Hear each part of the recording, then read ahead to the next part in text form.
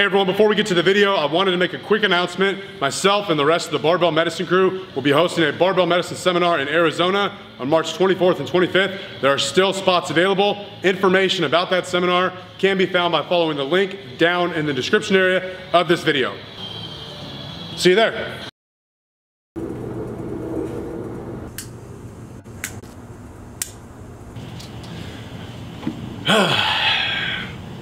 Let's get rid of this.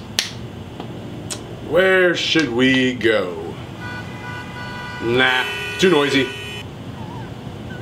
Yeah, not really the right mood. Ah, who's in charge of this green screen? Ah, that was close. Alright, you know what? I'm done. I quit. I don't get paid enough. We interrupt this program to bring you a word from our sponsor. Does your music suck? Gucci gang, Gucci gang, Gucci gang, Gucci gang, Gucci gang, Gucci gang, Gucci gang, Gucci gang. Spent their race on new. Try metal.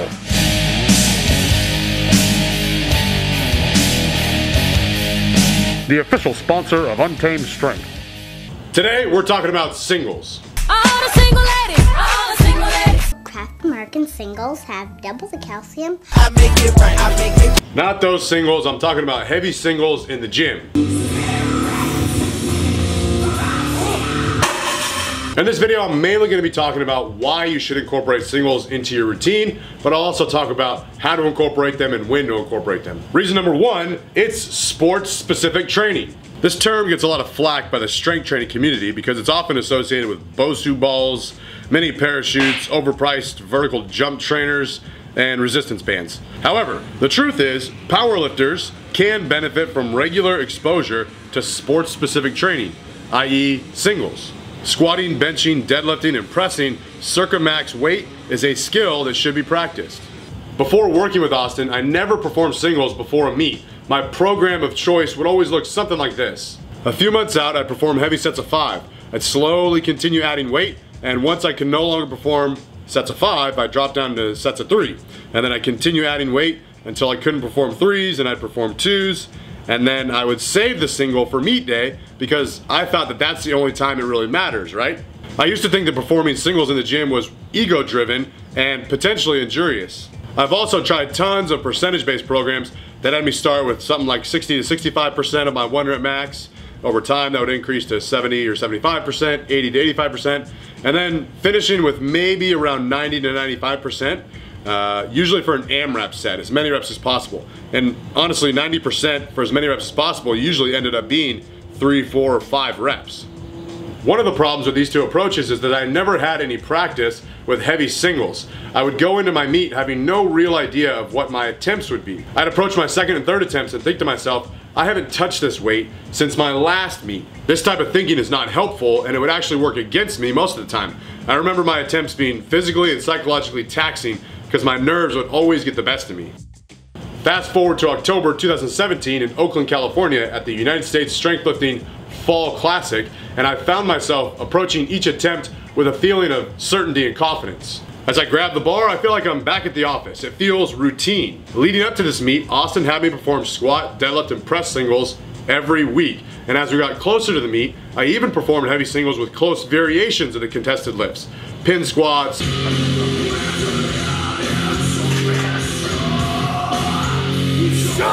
pause deadlifts, pin presses, etc. Frequent exposure to heavy singles during this meet prep was tremendously helpful from a psychological standpoint. Additionally, the improved skill acquired from daily practice with the heavy singles helped my performance at the meet, obviously.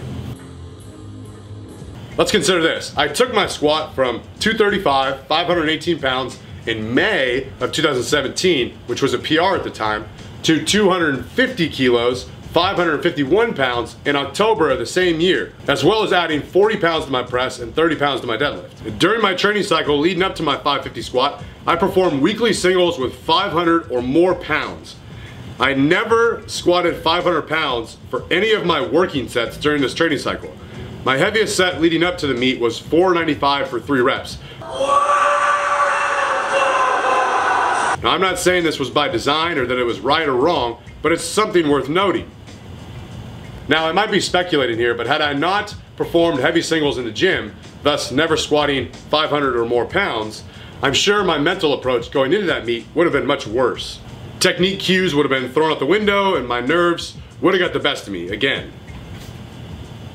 Reason number 2 why you should be performing heavy singles is because they can help determine your working weight for the day. Whether you're working with RPE or percentages, daily singles can help you accurately calculate working weights to nearly the exact intensity for that particular day. For example, if I worked up to 500 pounds for 1 rep at RPE 8, that would set my estimated 1 rep max at around 545.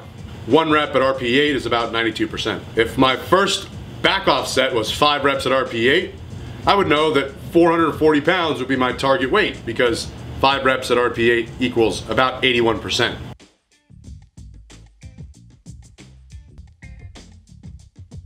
And determining working weights with a percentage-based program is even more straightforward. You just use a percentage of your estimated 1 rep max based off of your top single.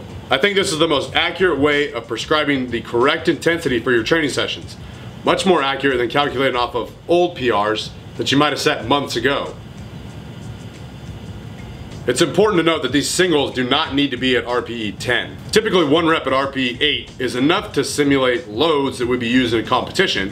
1 rep at RPE 8 is about 92%, which is heavy enough to need to focus on technical execution and psychological preparation, but not so heavy that the lifter grinds out the rep with suboptimal form. 1 rep with 92% is not physically demanding, especially after a few weeks of exposure to this new demand. And in Austin Baracki's words, it's cool to notice how much the regular weekly practice of handling heavy singles helps at this point in my training cycle. Combined with the gradual increasing weight week to week, it makes these sorts of efforts feel less taxing from a physical and psychological standpoint. After all, it's not heavy compared to what you already did last week, and therefore less fatiguing overall. And reason number 3, singles can be used to monitor progress within a training cycle. Monitoring daily or weekly singles will provide useful data that lets us know which lifts are trending up or not. Ideally, your singles at a given RPE would continue trending up from week to week. If you find that they're trending down for several consecutive weeks, maybe it's time to make some adjustments. Being able to monitor progress from week to week or block to block is much more useful than being unsure of your progress for an entire training cycle because you don't practice singles. Some programs prescribe AMRAP sets, as many reps as possible, to estimate progress, which can be useful, but I still think that circuit max singles are more useful because they are specific to the sport of powerlifting. And even if you're not a powerlifter, I'm sure you can appreciate seeing your 1 rep max go up. Everyone wants 225 and then 315, 405, 495, and so on. This last part's gonna be quick, but most of you are gonna ask, when should I incorporate singles into my program? And the answer is, it doesn't really matter. You can start now. I'd say do a month or so of a single at RPE 7, and then a couple of months of a single at RPE 8, and then maybe a couple of weeks of singles at RPE 9.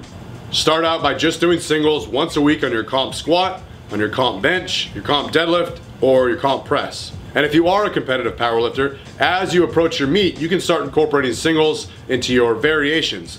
Like I talked about earlier, pin squat, pause deadlift, slingshot bench, and on and on. So that's it. Heavy singles do not have to be reserved for competitive powerlifters only. Recreational lifters can benefit from it too. It can help you practice your sport, it can determine working weights for a particular day, and it can help you monitor progress within a training cycle. That's it. Thanks for watching, and always remember, tread on time.